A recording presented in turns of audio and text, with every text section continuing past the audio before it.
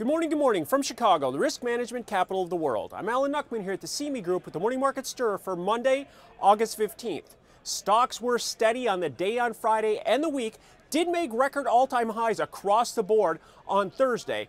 So on a weekly basis, we had the S&P up 0.1%. The Dow futures gained a bit, up 0.2% to continue this upward streak. Action in the currencies was steady as well, with the dollar continuing to come down, approaching that 95 level.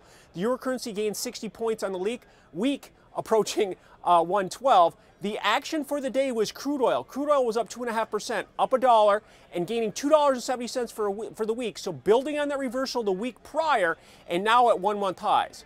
Gold was down 60 cents, so that was steady as well, and as we've seen the summer slumber sessions. So after the negative action or the inaction last week, where do things stand here on Monday morning? Well, we're positive a bit in the stock index futures, up 5 in the S&P, up 50 in the Dow, and up 10 in the Nasdaq, approaching those records one more time.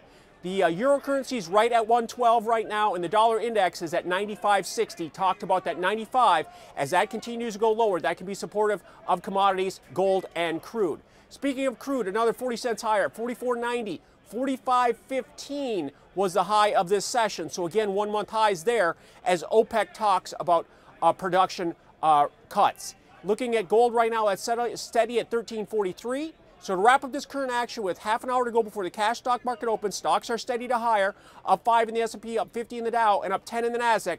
What's got my attention is the VIX. We had a key reversal last week, new annual lows and a higher weekly close, and we're back up again this morning, up to 12. So that may be a caution sign to pay attention to, but let's remember that this is the middle of August and volumes are low.